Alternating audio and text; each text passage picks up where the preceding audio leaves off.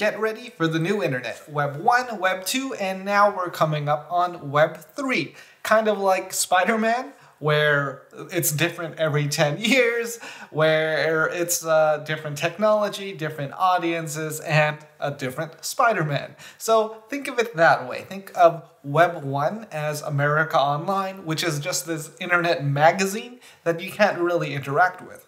Think of Web 2 as what we have right now, with social media and YouTube, where people can create content, but the big corporations are making money off the users who are using the platform and generating that content. And Web 3 is where you have ownership over your content, over the ads that get served to you, and there might be more of a revenue share program. So the internet is changing with Web 3, and that pretty much explains what is Web 3. And we're going to just jump right into 7 different sectors or 7 different things you could do with Web 3 right now. But before we do, if you can help me out by hitting the like button, I would appreciate it. If you haven't subscribed, please consider subscribing. Before we get started, I am not a financial advisor. Do not take any of this as financial advice, and we're just going to be looking at several projects and what they're doing in the Web3 space. If you choose to invest in that project, that's up to you. I am not recommending any of these, but if you would like a deep dive on any of them that I haven't done already, let me know in the comments. Having that engagement does help, even if it's like, hey Dan, great video, now I know what Web3 is. So getting started, we can just jump right into CoinMarketCap, and it will tell us which coins are currently classified in Web3.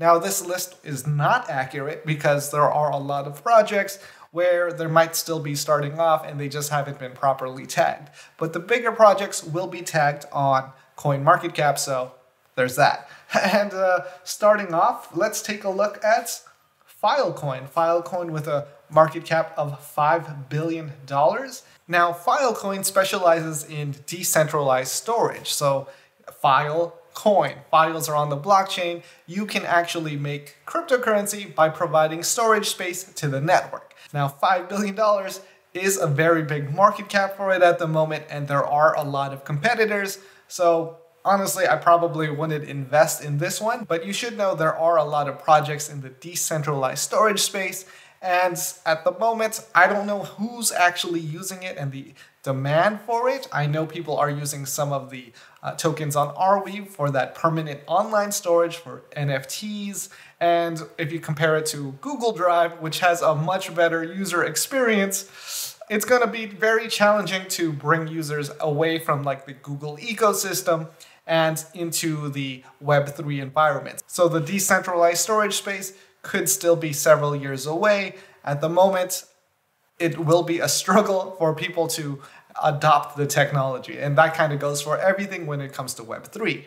And then we have the Decentralized Internet, and the coins that fall into that category, there's a few of them, but the most prominent one at the moment right now is Helium Network. If you want to get a Helium miner, it's very difficult, and there are a lot of scams out there, so be careful. Now, as for the people using the Helium Network, I don't actually have any data on that and how much demand there is at the moment, but as the network begins to grow and censorship continues, Web3 and the decentralized internet is going to thrive. Now, another project in the space would be Deeper Network. Full disclosure, I am invested in a couple of these projects. Deeper Network is one of them, and that's because they are also building the decentralized internet and building a whole platform around that. It started off with their Deeper Network VPN, DPN, and that is turning out into a lot of other things, but I'm going to keep this section short and we'll do a deep dive very soon. And that's because I was lucky enough to meet this CMO out here in Taiwan, very random, and he was able to tell me about the project, looked into it, very exciting stuff, and there will be a deep dive on that very soon.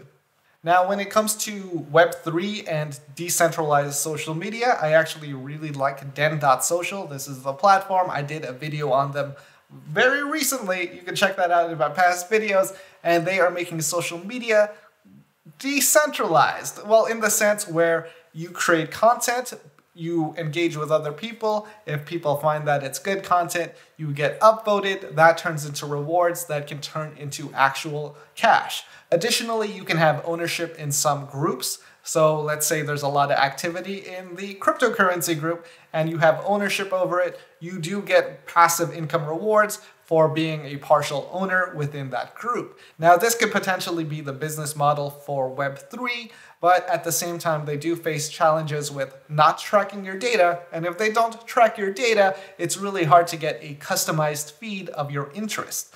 Whereas I actually want YouTube to track what I'm watching so they know what to recommend to me next. Which is why there is another Web3 project out there that focuses on monetizing your data so you can get rewards for seeing those ads, because advertisers don't want to waste money advertising to everybody. They want to advertise to their target audience. You want to provide your data so you get that customized feed, but you also want to get rewarded if you are inconvenienced by seeing an ad.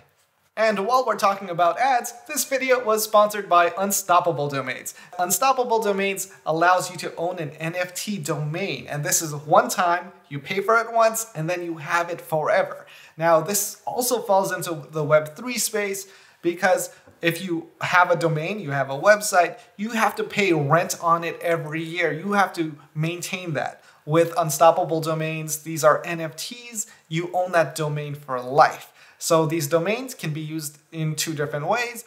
Number one, the most common way, you can use it as your wallet address. So I have fullvalue.crypto. For the cryptocurrencies and wallets that are supported, I can just type fullvalue.crypto and send my funds to that address. And number two, it's an actual website. So if you're on a Web3 compatible browser, you can go to that website. Now, I actually don't have a website made currently for fullvalue.crypto, but if you want to learn more and get that NFT domain, there will be a link in the description.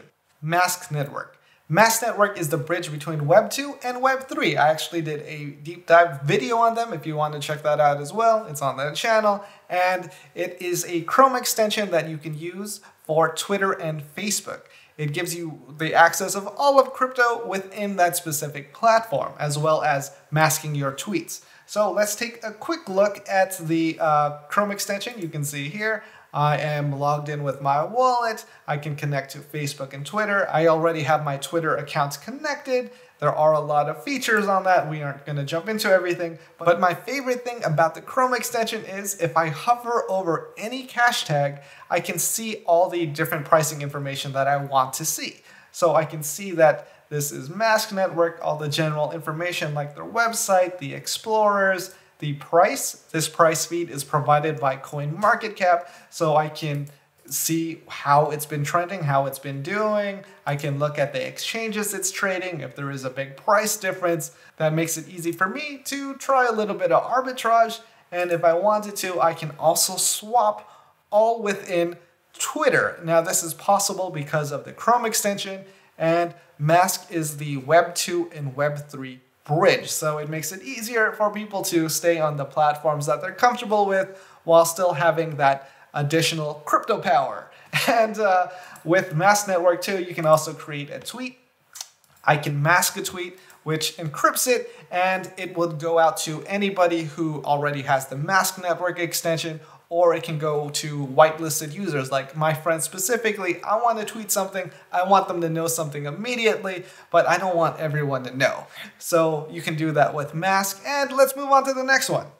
Gaming and the metaverse. So Web3 has changed everything, where games can be owned by the players. The ecosystem, the economy can all be player motivated and based, and it's not just a centralized source of a company selling a product. So you can actually make money from playing these cryptocurrency play-to-earn games. And this is all thanks to Web3. There are a lot of people playing these play-to-earn games, but maybe they don't know that, hey, this is actually a part of Web3 where the economy is more focused on the people using that service. And number 7, NFTs. Now, there are a lot of junk NFTs that won't make you money, but the goal of NFTs right now is to support the artist. You don't have to go through a record label, you don't have to go through some art dealer. You can just put your content that your audience already loves or could potentially find out about and create an NFT and monetize it. Now, there are a lot of junk NFTs out there that are just cash grabs, and that's true.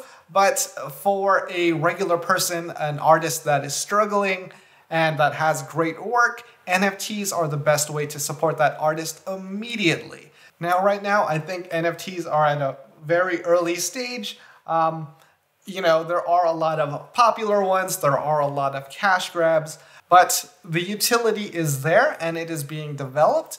For example, with crypto gaming, you can have an NFT that links to a direct game item. You can't right-click and save that exact same NFT and still have that item in the game. You actually need that NFT to participate in the game. The same thing goes for the higher level NFTs like Bored Ape Yacht Club, CryptoPunks. These give you access to those specific communities, and that access is very valuable because you can find out what's next. Now, I am not in that community because I am not rich, but I could be rich with likes, so if you want to hit that like button, that helps me out.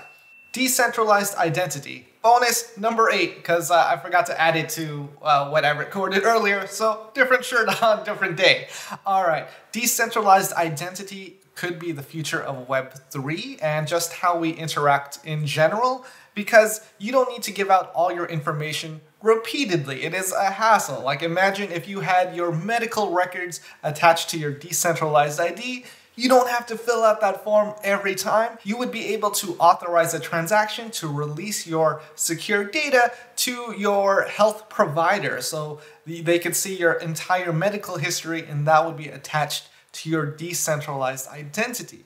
On a more practical level, if you are a young looking person and you go into a bar, they have to check your ID. They need to know that 1, you're over the age of 21, at least within the US, and number 2, that you have an ID. Something happens, they can identify who you are and who to charge for whatever damage you caused. And when these people do check your ID, there's way too much information you're providing. You provide your photo, your name, your address. This person can track you down. Releasing that information could pose a risk. You just need to know, yes, they're over the age of 21 and that they have an ID in case anything happens. No other information needs to be released. And with decentralized identity, I don't know how much potential money could be in the space. A lot of different platforms are onboarding it on top of their existing services like Neo, Dragon Chain, Mask Network, Unstoppable Domains. They're all working on this. Now, I'm also working with a smaller one called HyperSign Identity. I don't want to pump the project, so don't buy the coin. I'm just saying what they're doing, and that is decentralized identity and building communities. So I'm actually doing a giveaway. If you happen to watch this video in time, I'll leave a link in the description. You would have to create a HyperSign decentralized identity, and all you need is an email address and a password. And this proves you're a real person and makes it a lot easier to participate in giveaways. So with their community building, they do things like giveaways similar to Gleam, but made for blockchain.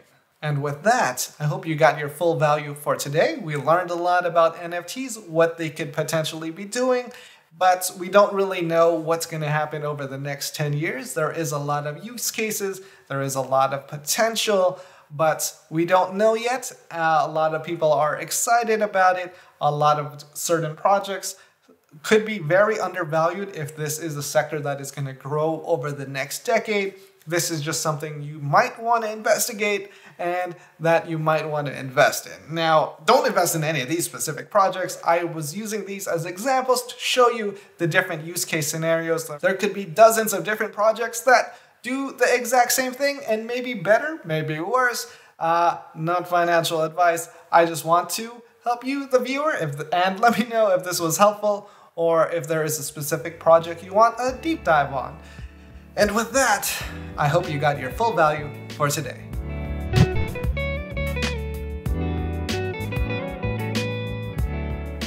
Oh, you made it to the end of the video. Thank you. That's great for all my YouTube analytics. I appreciate that. If you want to join the Discord or follow me on social media, there are links in the description.